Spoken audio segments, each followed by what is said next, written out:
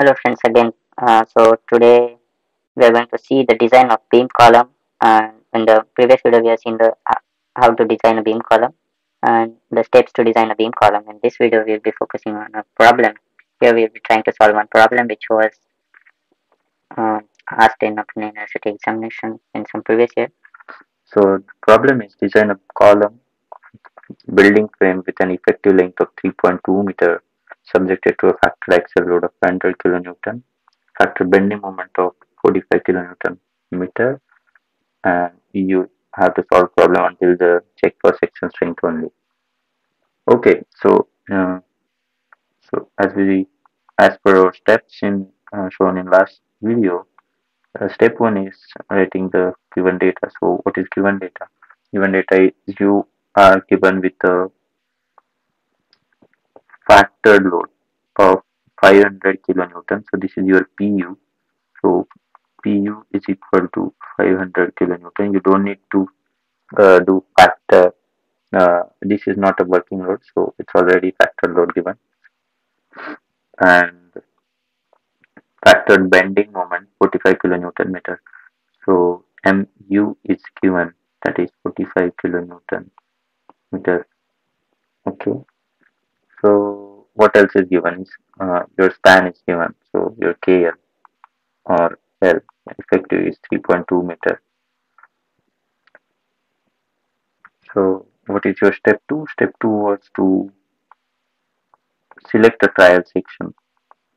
So select a trial section. So for selecting a trial section, you go for AE required is equal to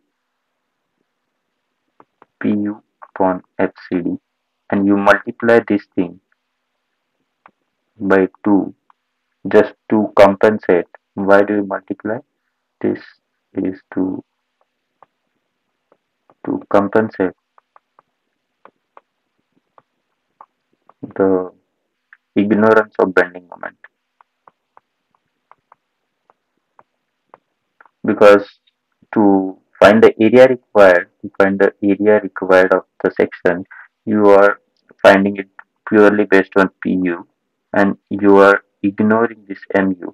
So to compensate the ignorance of this MU, we are multiplying here by 2. Okay, but you don't know what is FCD. So in these problems, you should assume FCD somewhere around 120 to 180 MPa megapascal. So we will assume 120 megapascal, and then okay, then we'll find AE required will be, what is the PU? PU is 500 and into 10 to the power 3, that is kilonewton, upon FCD is 120 Newton per mm square into 2. So if you calculate this, you will get something like 8333 mm square. So you need to go uh, to the steel table and find the section, I section essentially, with area, cross section area, or um, area which is greater than 833 mm square. So let us now go into our steel table. So 833. So yes. So this area is in mm square, but the area given in steel table is in centimeter square. So you just have to multiply by 10 to the power minus 2 centimeter square. That means 83.33 centimeter square. Okay, so let us find something which is 83. So here is your yeah. So here is your sectional area. You need to find something which is more than 83.33 mm square. So let's go. This is 83.14. And then this is 95.50. You can use and IS will be 500, or also there can be you can go for this as well, or else you can find another one. This is 95. We want actually 83.33, but it is a little bit on higher side, so you can find someone in between. So yes, let us go for um, some other sections. Let's find. So if you go here, so see this section here, 85.01, which is the greater than 85.01 is greater than 83.33, which is not much difference as well, because that one was 95 point something, so the difference was too much. So this would now not be economical. To consider economy, we are going for a little bit higher, but in for the safety case you can go for this as well. But for the problem, this problem, we are now selecting this section. So this section is ISWB 400. So let us write all the properties of this section first. ISWB 400 at 66.7 kg per meter, and you can find AE is equal to 8501 mm square. You just multiply it by 10 to the power 2. Then the depth of section D is equal to your 400 mm. BF is 200 mm. Then your TF is 13 mm. Your TW is 8.6 mm. Okay. And what else do you require is your H1. H1 is nothing but this height is your H1. So H1 is on the next page here. This H1 for ISWB 400 340.5. So yes, H1 is 340.5. So let me go there and write. So yes, so this is our step number 3. Step 3. Okay, so now the step 4. Step 4 comes, you need to classify the section. For classification, you know the table number 2.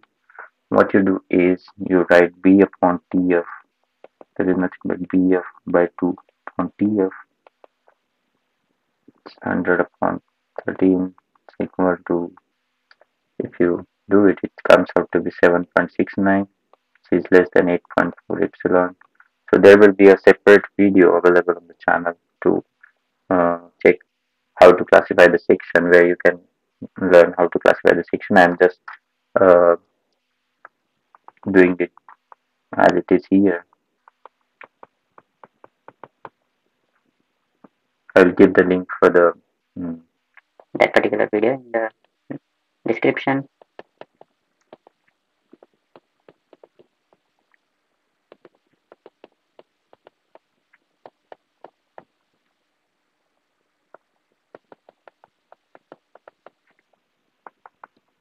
okay, so the section is plastic.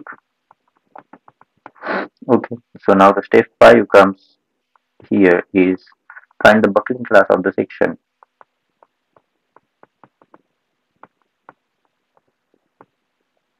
So how do you find the buckling class? So for buckling class, if you go to there will be a separate video for buckling class as well.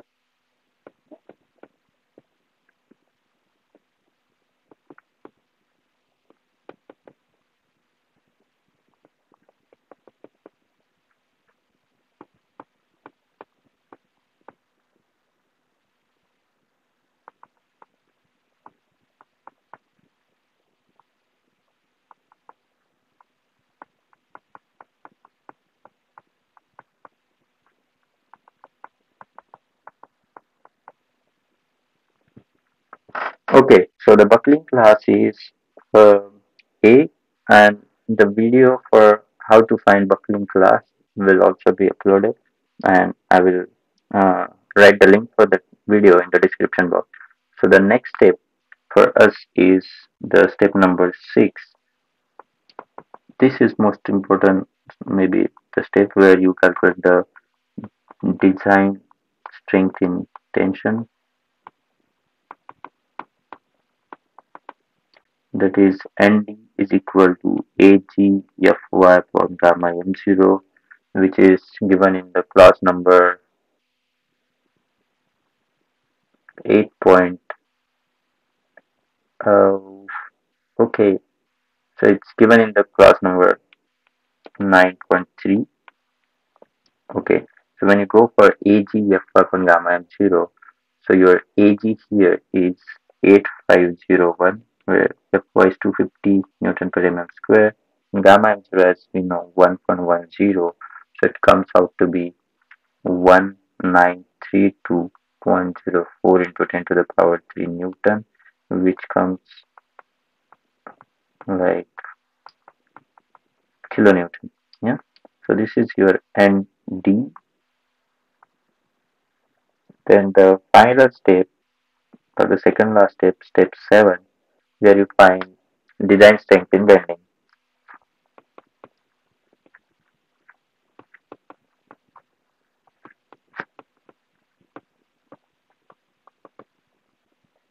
MD is equal to. So this is in the class 8.2.1.2. So you write MD is equal to beta B ZP Fy upon gamma M0. What is your beta B? Here your section is plastic, therefore beta B is 1.0 because the section is plastic. The value of ZP, let us go and find the value of ZP. Our section was ISWB. Our section was ISWB 400. So let's go back into your IS code and into the annexure A H. So this is annex C. You can go find annex H, which is at the end of the IS code. Yes, here you need to find ZP, the plastic section modulus. So section is ISWB 400. So let us find 400. Yes. So here is the ISWB 400 at 66.7. I hope I'm correct. Yeah. So the ZP is 1290.19 centimeter cube. So 1290.19 centimeter cube, that is 1290.19 into 10 to the power 3 mm cube, because everything is in mm in our problem. So M is equal to beta B ZP Fy upon gamma M0 is 1.10, and if you calculate this thing, okay, sorry, I forgot this 10 to the power 3 to come here.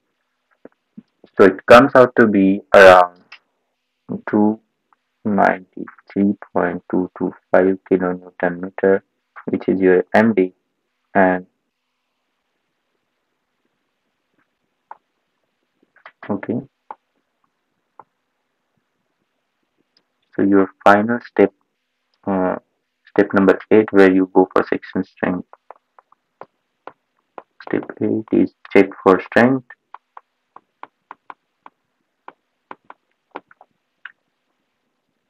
N upon ND plus M upon MD should be less than or equal to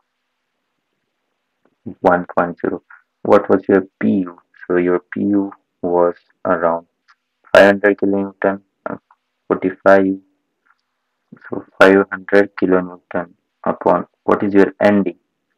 ND is 1932.024, 1932.04, plus M was 45, so kilonewton meter, upon your MD came out to be 293.225.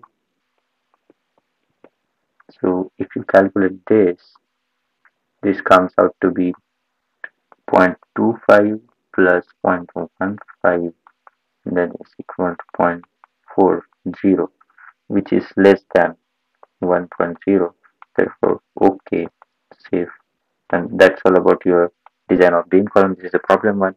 The problem two will be uh, check adequacy of the section. So it will be analysis problem. This was the design problem. The next video will be for the analysis problem. Thank you for watching.